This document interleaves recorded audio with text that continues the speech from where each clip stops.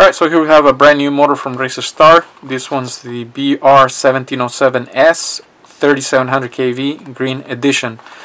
So I saw this one over at Banggood, and it caught my attention simply because of the size, the stator size, 1707.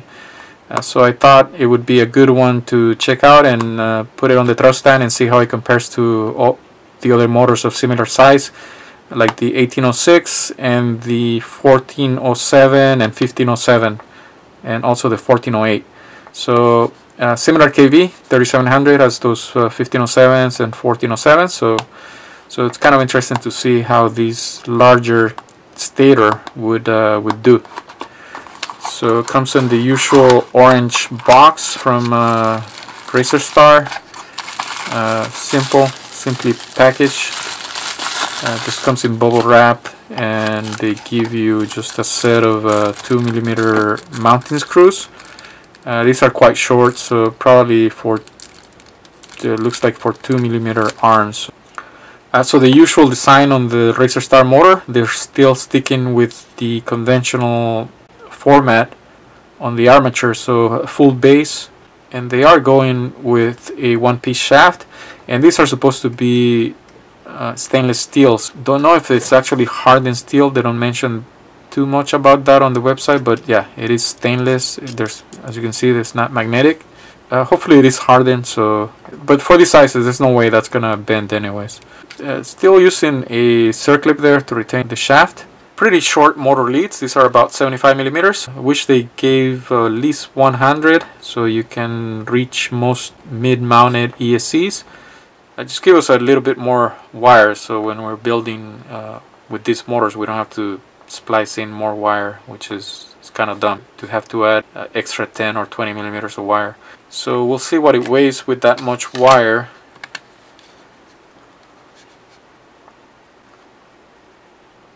And that comes in at 23.5, so kind of a heavy motor for that size. It's about the same as a 2204.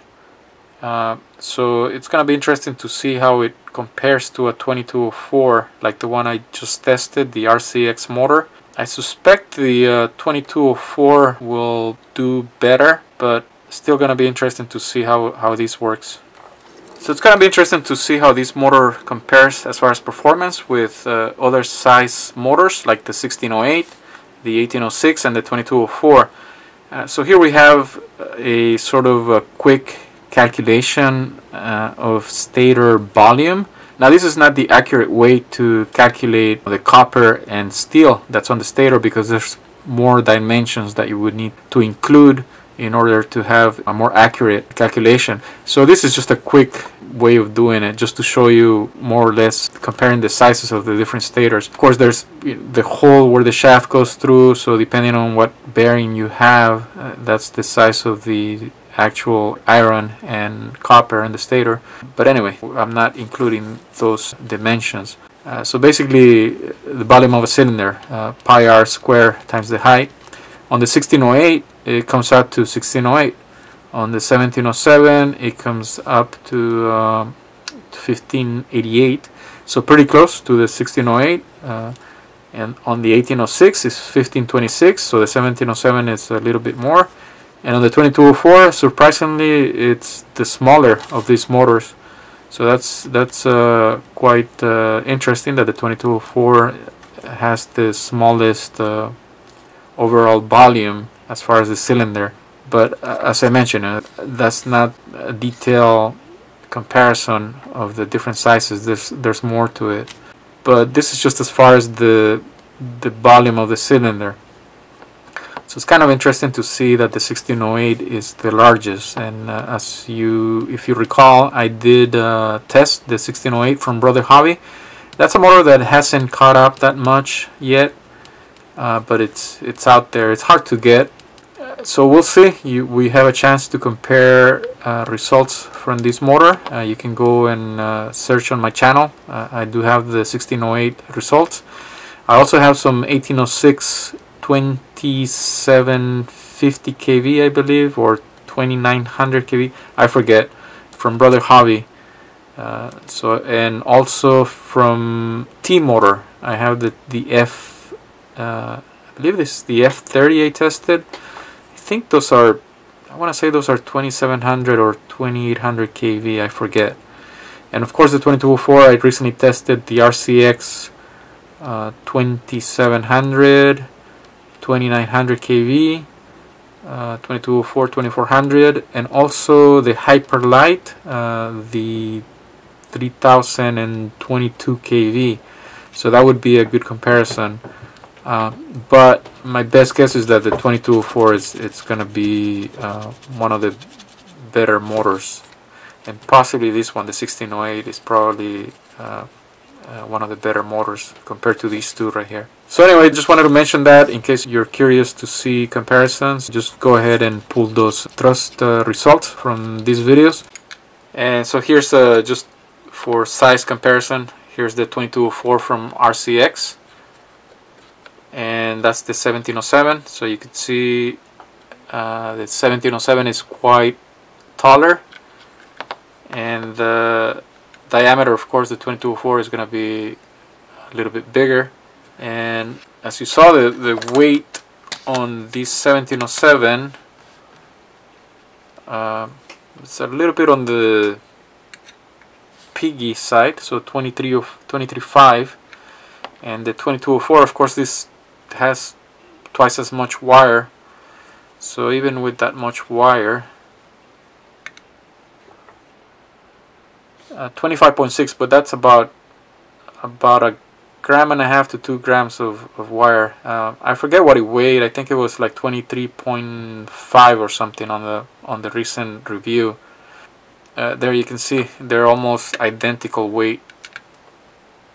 So basically almost identical. This should be about 23.5, I think, to almost 24. So pretty similar weight for these two.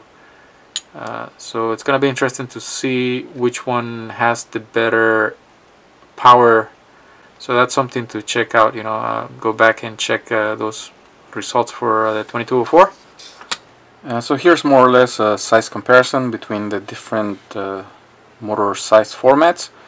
Here's the 2204, the 1707. This one's the RacerStar 1507, and that's the Brother Hobby 1507, and the Sunny Sky 1408. So I thought that'd be interesting to see just how they look next to each other. So this 1707 is looks a little bit chunky, so just thought it'd be interesting to see. Alright, I'm gonna pull out this circlip and take the motor apart and just check it out, see how it is, how the stator is and how the magnets look. So here's the stator, and the windings are not exactly neat, but that really doesn't matter. That doesn't make a difference as far as making power in a motor. What really matters is the amount of copper that you're able to put into the stator. So as you can see here, because they went with the 3mm shaft, the bearing of course has to be 8 by 3 by 3. So that takes a lot of space here. So the coils are rather short. As you can see here, pretty short coils. So that doesn't allow for more copper per turn, because it's basically the number of turns what determines the kV. So if you're able to put in more copper per turn, I believe that's one of the main factors that determines the power output of a motor. So you can see here, compared to even the this one's the 1507 RacerStar, which I'm gonna be testing and reviewing pretty soon. Here you can see the difference in the length of the stator coils. Here you can see it's for that size of motor, it's actually just a little bit longer. And of course this one's a different configuration. This one is 12N 14P, and this one is 9N 12P, so it's got fewer coils, number of coils. So there you can see basically that's what I was talking about earlier, the cylinder volume. So this one is supposed to be more than the 2204, but you can see that the 2204 may in fact have more copper than the 1707, even though the 1707 is a lot taller, of course, almost twice as much. But I'm almost willing to bet that this one has more copper. That's where the biggest difference in performance is going to manifest between these two motors. It's going to be interesting to see how this one does. Just from looking at that stator, I don't have high expectations for these motors, but we'll see. So the stator is supposed to be 7 millimeters in height, so let's get a quick measurement there. So yeah, that's about 7 millimeters, and they're using pretty thin laminations. They almost look like 0.15 millimeters. Interesting. So beefy shaft for that. So that's going to be pretty strong, and with a nice, rather big bearing for this size. Magnets, as you can see, they're just standard magnets. I don't know what grade of magnets those are. They don't mention it on the product page. Quite a lot of balancing mud right there, but better to have it balanced. So as far as sturdiness, I mean, this motor should be quite strong, I think, with the 3mm shaft and the big bearing for this size. So let's put this together. And this is a full base, so it's kind of hard to see the gap between the stator and the magnet, what they call the air gap. So, but anyway, there it is. It's a little bit on the loose side, I think. So that does affect the performance and smoothness of the motor. So if you have it too close, then sometimes that creates a lot of noise feedback. But if it's too loose, then you'll be down on power, so it's a compromise. Anyway, so we'll put this on the thrust stand and see how it performs.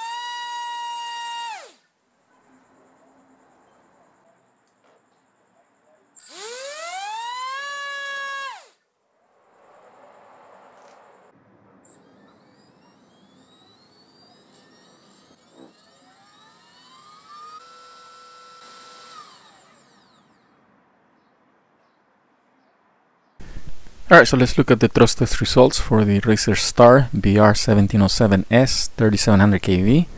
As you saw, the motor came in almost right on spot at 3710 kV as measured by the thrust stand. So I went ahead and tested on 3S and 4S. So I stayed with the 4-inch props because of the motor size. I don't think this motor would be a good match for 3-inch. It's just too big. The 1407s and 1408s I think are much better for a 3-inch prop. So 4-inch props, Gemfan Flash 4052, making 807 grams. So good thrust there at a little bit too high amps, I think. It's using a little bit too much power to make this thrust for that size motor. I actually expected it to be a little bit more efficient than that. Then onto the 4-inch blade. I thought it'd be interesting to see how this motor matches with the 4-inch 4-blade prop. So 814 not too bad at 34 amps. So okay match. We have to keep in mind that these amps are burst, and as the prop move through the air, they're gonna unload, so the amps are gonna come down somewhere around 35 to 40%. Next prop is the 4040x3 831, so pretty consistent numbers here at 31 amps. Then onto the 4043x3 V1S from HQ 838. That's a little bit more efficient than these other props, so 26.5. Then the 4045x3 V2 865 at 28 amps, so that's another good prop. And then I just threw in the 5-inch just to see what the motor can do as far as its capabilities. Not because this prop is gonna be a good match with this motor. I throw it in there just to see what the motor is capable of, just to see how much it'll make. A 968 at 28 amps, so a little bit low compared to other motors I've tested, smaller motors even. So overall it looks like this motor is almost as powerful as some of the 1507s that I tested recently, like the one from Brother Hobby, and very close to the BR1707S-3700KV from RacerStar. That one I haven't uploaded the video yet, but I got the results on that one already. I just have to put it together. So it's pretty close to that motor too, just a little bit more efficient, but very close. So I was expecting a little bit better performance out of this motor based on its size. It should have been a little bit better than the 1507s and 1508s, but it's very close to those. So somewhat lackluster performance, but then if we consider the price, then it doesn't seem all that bad. But still, for the size and the weight of the motor, it should have done much better. But as we saw from the teardown, it's got some disadvantages on the stator. As we saw, the coils are somewhat small compared to other motors. I think that's one of the reasons why the motor is not performing well. Also, the air gap is a little bit too wide. So that's what factors into the performance of the motor.